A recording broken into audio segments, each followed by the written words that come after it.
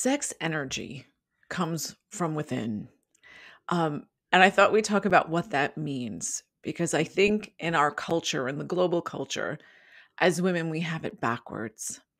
Yes, I see that so often with clients. It's like they're trying to get sex energy from the gaze of another person. And I think that's why there's such a focus for some women on finding a partner. It's like that's the way they get their sex energy. By a flirting comment or, an appreciative gaze from someone else. And really sex energy can be created from within.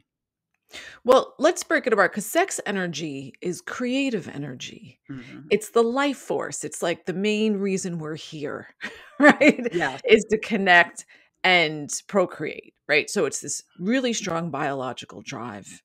And as women, we are conditioned to look to partners. So it's okay for us to be sexual when we're pleasing someone else. Right. And to generate sex energy, you need to be sexual with yourself. And you need to tap into your own body and be able to generate your own pleasure.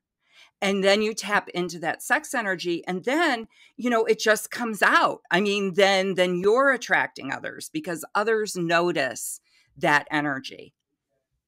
Well, it's kind of like why we don't feel sexual desire, because that's the question that I get most often, especially if we're doing any kind of interview with a magazine or some kind of media outlet. It's like, how do we create desire? Mhm. And desire comes from within. So if I'm looking outward for desire, it can work. I mean, it is low hanging fruit when Yeah. we meet someone that we find attractive and gives us that little zing and that little blood flow and it gets everything pumping.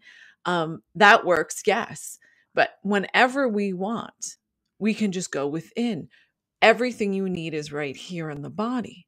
So Yeah. if I'm touching my body on a regular basis, if I'm thinking about my sexual expression and what Mhm. appeals to me and what inspires me, right?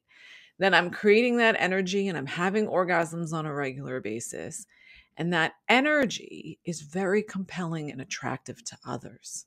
Yes. And you're casting a wider net, right?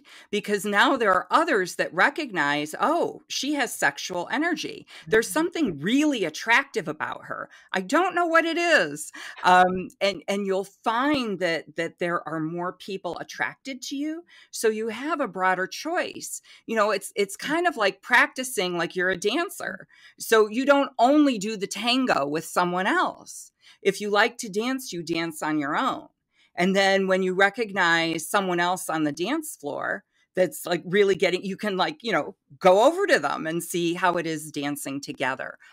What our sexual energy, what we bring to our own sexual relationship is what we bring to partner sex.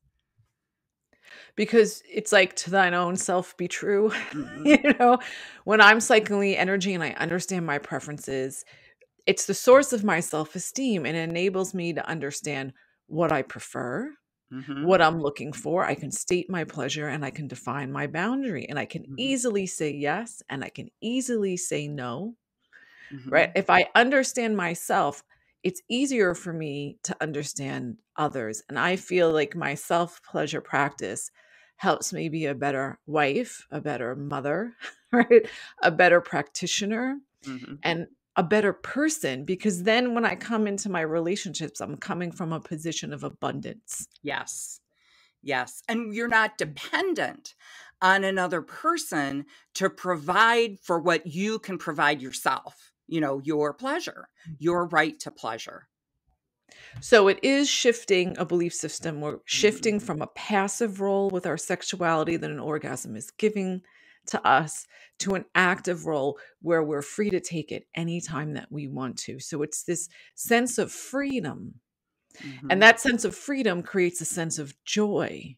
Yes. And when we have joy, then partner sex comes out of that context of dominance with giving and taking, and Mhm. it becomes sharing. So I'm sharing my body, I'm sharing my orgasm, we're sharing pleasure together. Mhm. Yes, it makes such a difference. And just try one of my favorite things to do is to be aroused in public. I mean, I'm fine with just being in a state of arousal without having to go for an orgasm. I love it. I mean, it's a great feeling.